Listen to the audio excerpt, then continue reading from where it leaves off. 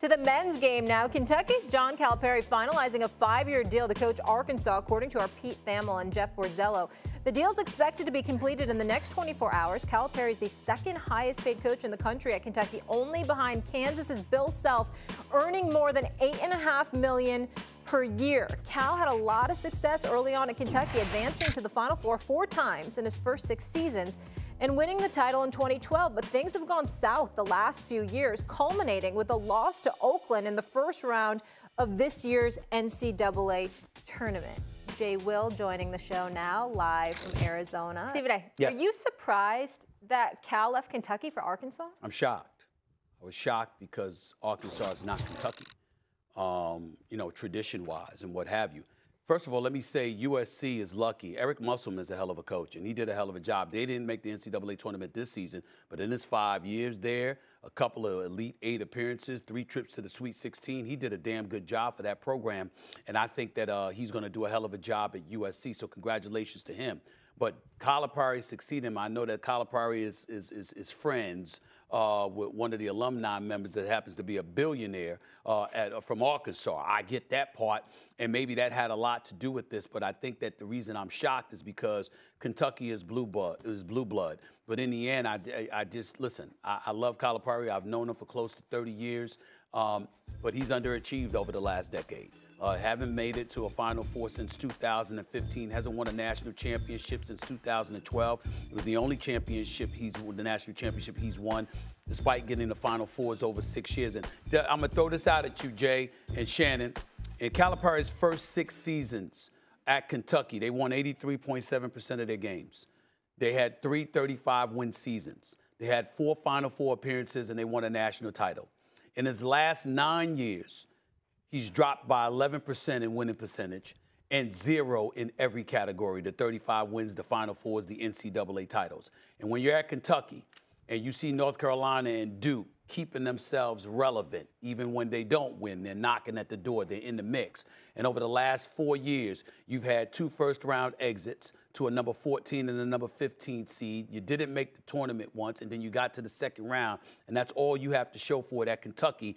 They were saying it's unacceptable, and there was rumblings about Carlipari. So it does give you the impression that he's running away from something rather than be pushed out, even though they weren't going to push him out because they would have owed him a $33 million buyout.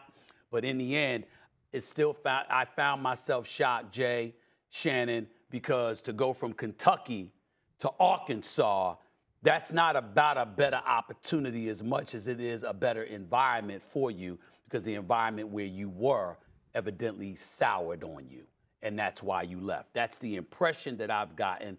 I don't know anything. I haven't reported on it. I haven't talked to anybody about it, but that's the impression that I walked away with when I heard this news last night. Stephen A. and Unc, I just want to say it out loud and very slowly so we can let it all just marinate. You know, Unc, I know you like to cook. We're going to let that meat marinate in these good juices for a second, okay? Go ahead. Okay? Yeah. All right. John Calipari, the second all-time winningest coach in Kentucky basketball history. Stephen A., you can tell me about the lack of success over the last couple of years in the tournament. My man has won a championship. He's gotten to 4 Final Fours. Now, Bill Self has won 2 championships. Dan Hurley is about to win 2 if he's able to get it tonight. Ain't too many 2 championship dudes out there. Ain't a lot of 1 championship guys out there, okay? With the success he's had. Okay. Has left Kentucky for Arkansas. Yeah. Has left Kentucky basketball for Arkansas. No disrespect to Arkansas. I love Nolan Richardson. I love 40 Minutes of Hell. I was a Scotty Thurman fan. But left Kentucky for Arkansas. Yeah. That's all I'm saying here. Like, so everybody's going to say, well, you know, this is a great move. Who y'all going to replace him with? Yeah. Who they going to replace him with? Everybody keeps telling me, oh, underachieved. Give me a name. Is Jay Wright going to come out of his cush job for CBS? Because every time I hear Jay Wright talk about coaching, he's like, man, that's stressful. Is Billy Donovan going to leave Chicago, even if the situation isn't great, to come down to Kentucky? Like, that's the job you're going to take? I would if I was Billy Donovan. I would. Hold on. Stephen A. Jay, can I ask you this? Yes. Hell, I can come out of my job and get kicked out in the first round, lose to Oakland. I can lose. Hold on. You talk about who you're going to replace. Shannon. Hold on. Time out. You said there's not a whole lot of guys to win national champions. How about this for a roster? 35 first-round picks since he's been in Oklahoma. Anthony Davis, Devin Booker, Shea Gilgeous, Maxey, Randall, John Wall, Bam, Murray, Bledsoe, DeMarcus Cousins, Karl Anthony Towns, Derrick Rose. Yes. Number 1 overall draft pick in Derrick Rose. Number 1 overall draft pick in Karl Anthony Towns. Anthony Davis, John Wall. And you give me one title? If Nick Saban, if Kirby Smart, if Dabo Swinney, with all the guys they put in the first round. Different game. I don't believe that. Different game, Shannon. If different game when you go to college football playoffs, you got to win 2 games. You win 2 games. You got to win 6 games here. And by the way, the Karl Anthony Towns team, they were undefeated. They lost in the chip. They lost in the Final Four to Wisconsin. Randomly. Hey, I hear what all y'all saying about the talent. Okay, go ahead. Go ahead, Shannon. I can get any coach to go to the SEC and make the NCAA tournament and get kicked out just like Cal did. Now, so when he went to Kentucky, did he say we're gonna get all these guys are gonna be number 1 picks, or did he say he gonna hang banners like Mr. Rupp did, or is he gonna do what J.B. Hall did, continue, or is he gonna do what Tubby Smith? They got Tubby up out of there. Why did I get him up out of there? Tubby Smith won a title. Why didn't Tubby get to stay? They ran J.B. Hall up out of there. Why didn't he get to stay? Why do Cal get to stay? Because he gets 5 first-round, 5-star, 5-star, 5-star? Why did he get to stay, Jay? Just answer me that. Why did he get to stay? All I'm saying is sometimes you don't know how good you got it until it's gone. All right, well. And I think there are a certain level of people that, because Kentucky's been so relevant, I caught a lot of flack this year when I was like, oh, they're like the Dallas Cowboys of college basketball. Not saying that the lack of success in the tournament. I'm talking about the fact, the relevancy of how we talk about them every single day because of the brand names. Brand names don't always translate to championships. Because now every single year you got to win a championship, or if you ain't winning championships, you're considered a bum.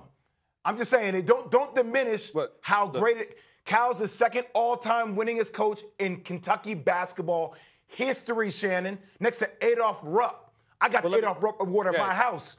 That says something, though. That's all I'm saying. Jay, let me say this, bro. I respectfully disagree with you. I'm not saying, and no one should say, Carlipari is a bum. Carlipari has been a great coach. Carlipari has been a great coach. We understand what his resume entails. The respect is given, and the college basketball landscape has changed, particularly because of the portal, and I think that, you know what, he might be in a better situation than Arkansas for all we know. But here's the point, Jay. He wouldn't think about leaving Kentucky had he been more successful. The rumblings down in Lexington existed because it's been since 2015.